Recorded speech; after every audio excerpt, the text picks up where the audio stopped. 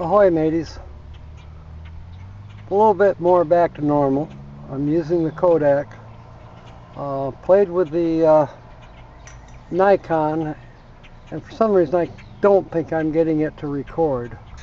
I won't know until I get it home and put the chip in the computer and see what it did. I may have to go online and look up the actual camera, find out how I'm supposed to operate it. Slightly different than what I'm used to here with the Kodak. So I am going to continue to speak English throughout this. I honestly do not know any Portuguese. Portuguese? Is that how you say that? Portuguese.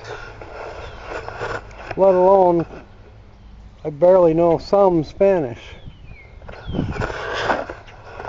So,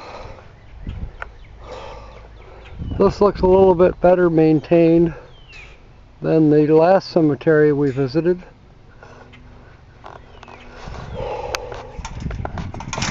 Oh, looks like I can get in okay.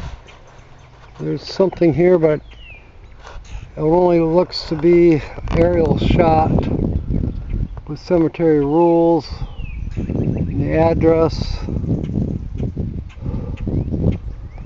It's got numbers on it for the sexton, I guess, to identify who is buried where. Oh. It's a beautiful afternoon. I was hoping to try out the telescope lens, because it goes all the way to 34, so I know you can't see that. Well, maybe you can. Center of the screen, there's a house out there in the distance on top of the hill. Well, that 34 times on the Nikon would bring that thing right up close. We'd probably see people walking around in their yard. Okay, the back of the sign has no more information. It said established 1886 on that sign, so I would guess the oldest might be 1886 as far as persons interred here. However, isn't it possible that the graveyard was actually here before they incorporated it, so to speak? Okay, 1939 and 1962.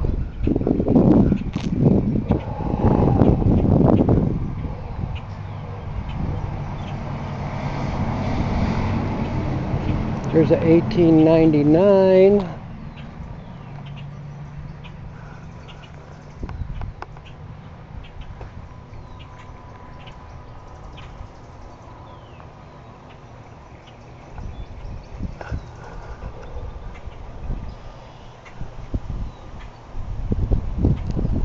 (1902).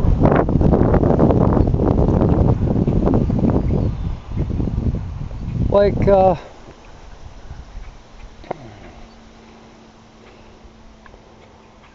couple people have said, it's interesting to walk through a graveyard and more or less imagine. Here's an 1892 and a 1905. Kind of imagine what these people were all about back in the 100 and some odd years ago. More than that, 140 years ago, let's say.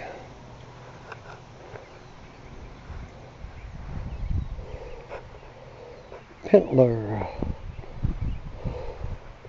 1860 something. Okay, so that's older than the established sign when the cemetery was established. 1940s,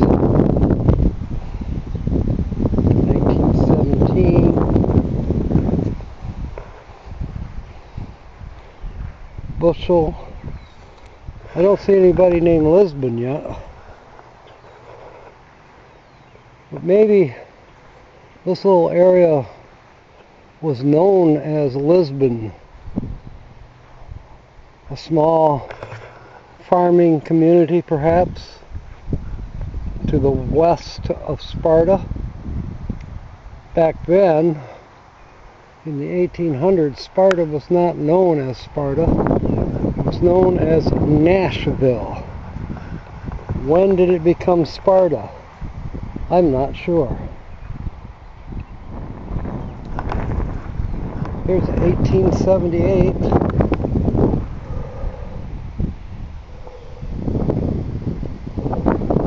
1922.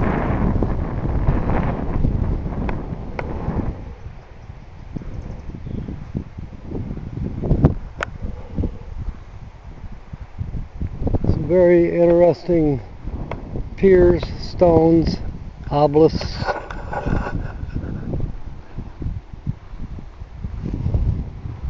So I'm always fascinated by.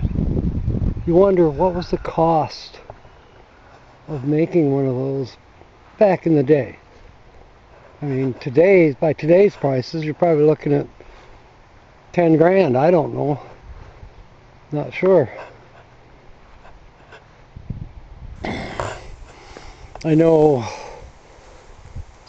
Oh, it's been going on 20 years. My family stone was over $900, and it's a very nice stone, but nothing huge like these. 1855. Wow. So this stone has been there most likely for, let's see, we're in 2023. So, over 100 years, 130. So this is almost 180 years old stone. Incredible.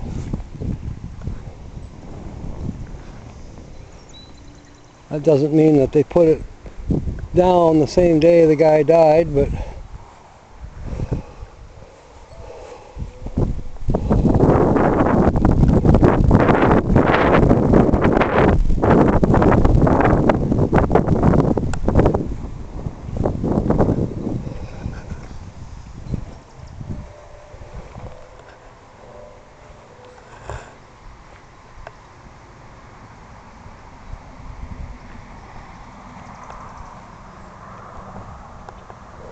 oh, Johnson's.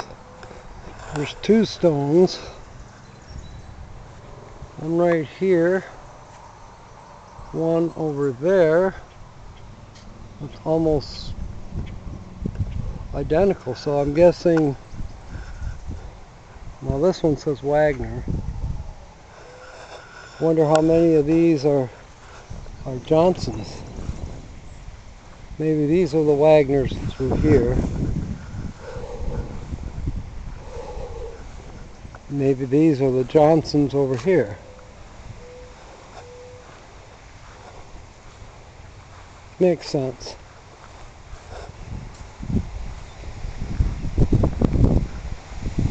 Carl, 1901.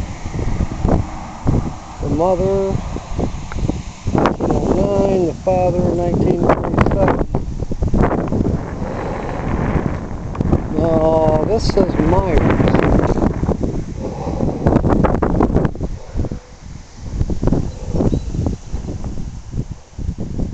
Swanson's a common, well, I shouldn't say a common name, but I know some Swansons that live in the Sparta area. And I've heard the Myers name, although that's spelled differently.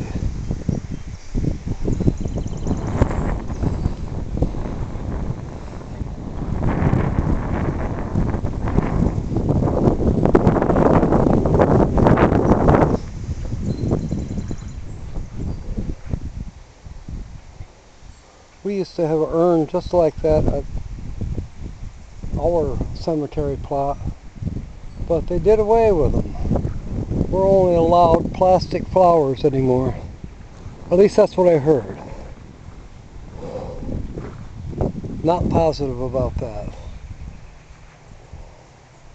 But I'll be going to our family cemetery plot in Georgetown in a few weeks, or a couple weeks, or maybe even this coming week, come to think of it. Because it is time to decorate the grave sites. It's interesting, you got the basket of apples there, so I'm assuming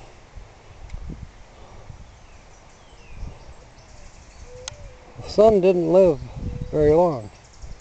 98 till 2019. So he was barely 21 years old.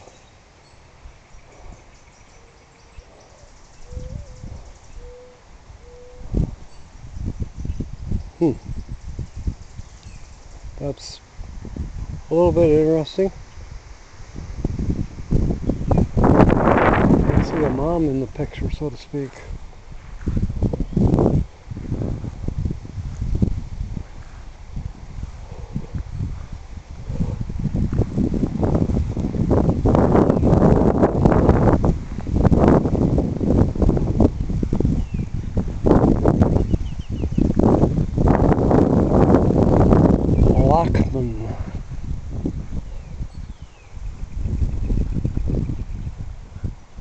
I don't know what that out there in the straight in the middle looks like an industrial building over there, but I think it's probably apple orchard related.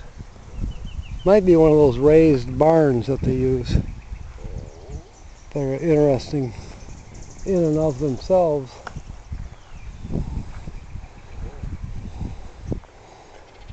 Some of these, nearly every one of them face west, which makes sense. Your feet go to the west when they inter you in the ground. So it makes sense that the stone would face west with the names.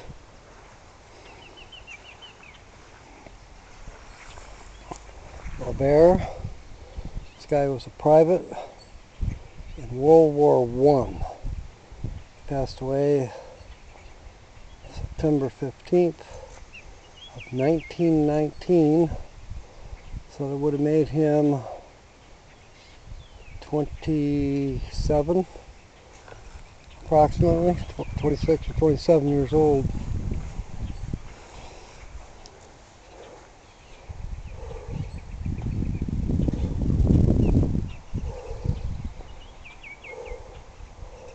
Killed in action in New Guinea, November 26th of 1942. Buried in Manila, age 22. Wow. So the bears aren't all together as far as their bodies are concerned.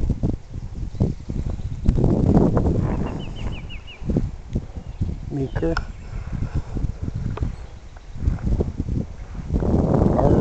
Trust. I'm not sure.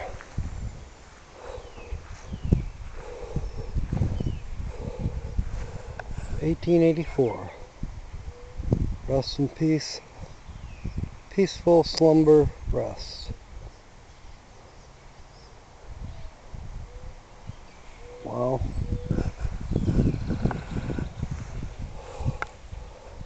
Electra.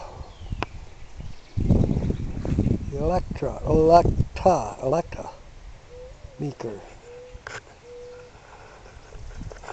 Not sure. No, 1911. Okay.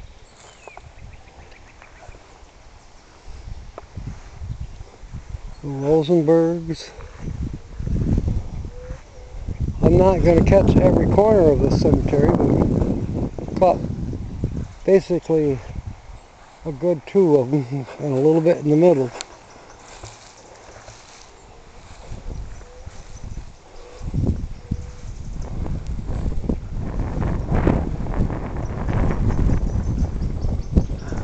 Susanna Reed. She was 84, almost 85. She died in 1917. Ira Blanchard, July 1, 1881. 60 years old. Someone here was a vet of some war. You know, I just realized I haven't seen any flags. What's up with that?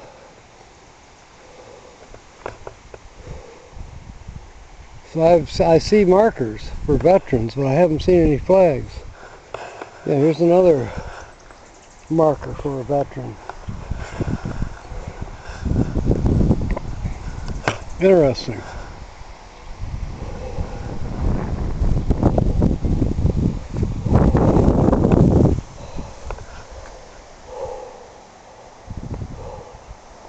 We miss thee at home. It's 35 years old.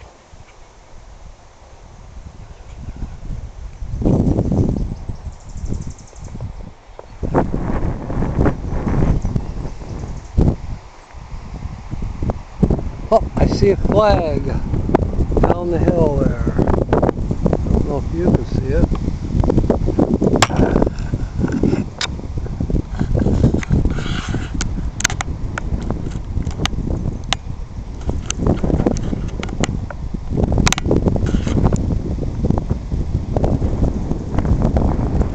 See how blurry it gets after a minute? Okay, that's 5 times enlarged.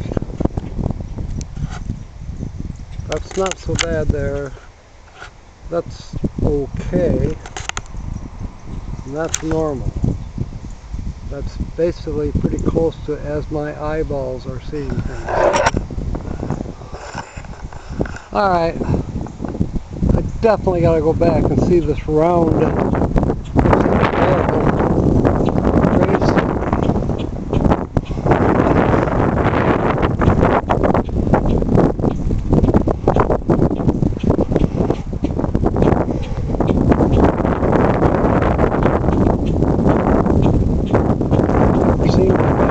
oh, there's 2 flags over that direction.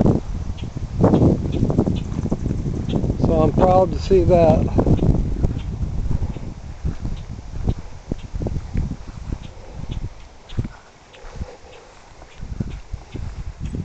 Atkins.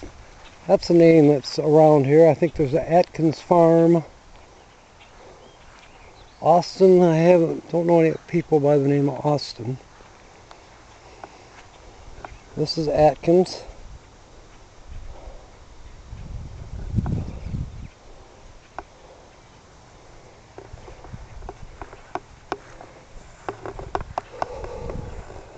There's just plain old rock in the ground.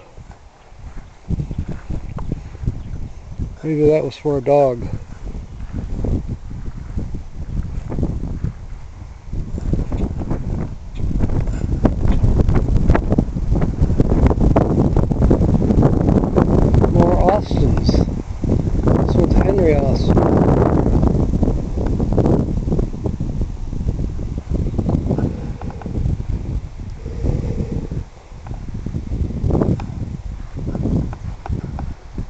Oh, a nautical one.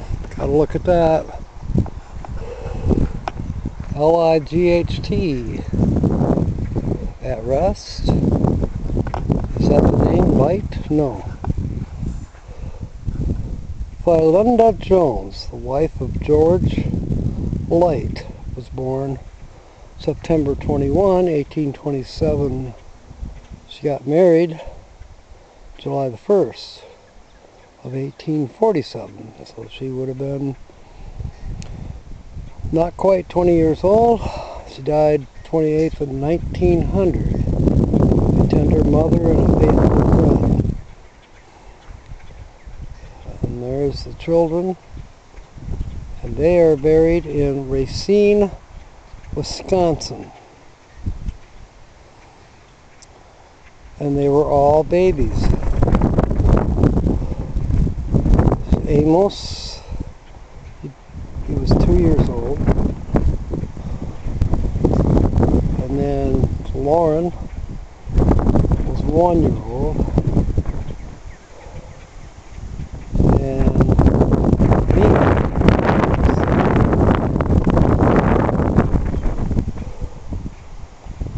Curious, you know, the one that was 2 years old was 1854 when they passed. And then these two, both in 1865, ages 1 and 7. Makes you wonder. Curiosity, was there a tragedy? An accident? What happened? You know, maybe there's a way to look that up. Doesn't say the day, but 1865, and you have the last name of Light. Okay, here's George. He was 65. He knew that God was his father and never forgot that man was his brother. I like that. Youngblood, I've heard that name. McGuire, Huber, McGilvey. I don't see any Lisbons yet.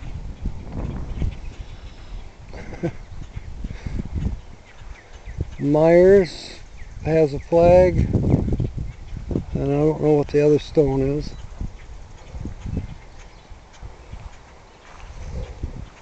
Here's one of those shaped stones that have become a little more popular in the recent years.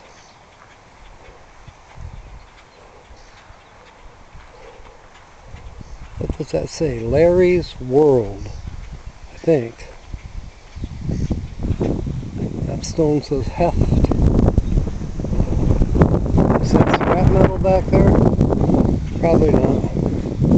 If it is, I'm not getting it. Yes, it says Larry's World. Huh. I can see my sandals. My legs are still white. I need some sunshine. A lot more than I'm getting today. I hope you can hear me all right. The wind is picked up. Okay, Myers and Heft. Jonkerman. That's a pretty good Dutch name. Heft. Okay, Larry's World.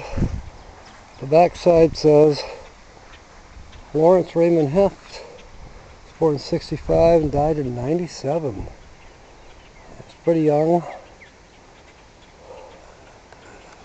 I like this. It's a little tractor. Charles